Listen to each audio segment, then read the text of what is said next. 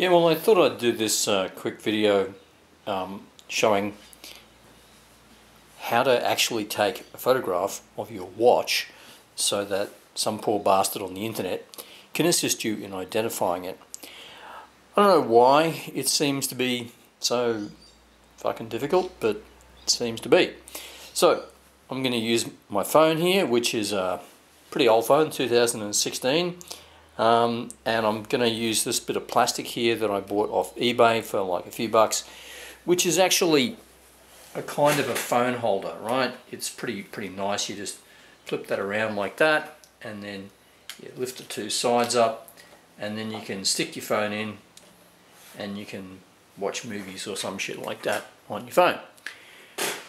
However, since it's facing that way, the camera is over on this side of the phone, isn't it? Right, so you can actually just tap the camera, and then straight away you see the watch on there. Now, one of the normal problems is that people go while they're taking a photograph, and it's just blurry as fuck, and no one can read it. So take a second to look at your phone and ask yourself, well, does it have any features like a macro feature? Gosh, look at that.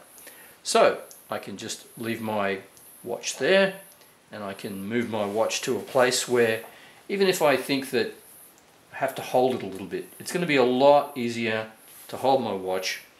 And look at that, I can even read that on the screen. So I just take a picture, I can actually see that. So now if I go in and look at my picture, then zoom in on it a fair bit, probably even on the screen there, you can read that serial number, 4R36074W4, and it helps a bit to put some of the other stuff on the back. But you can also then post-process the image. It's not, drastically difficult.